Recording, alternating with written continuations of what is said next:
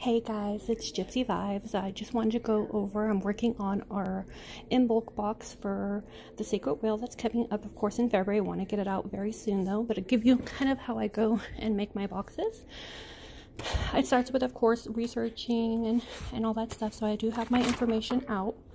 I rely heavily on my grimoire. This is just my grimoire.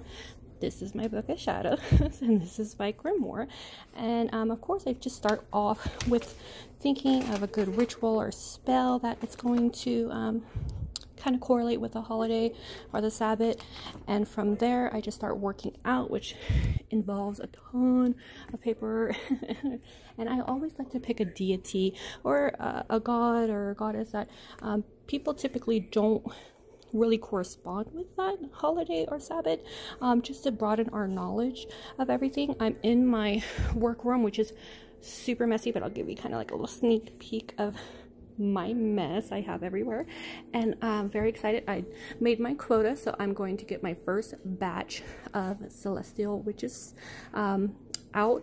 So this is the first of 5 batches that are going out. So have a good night, y'all.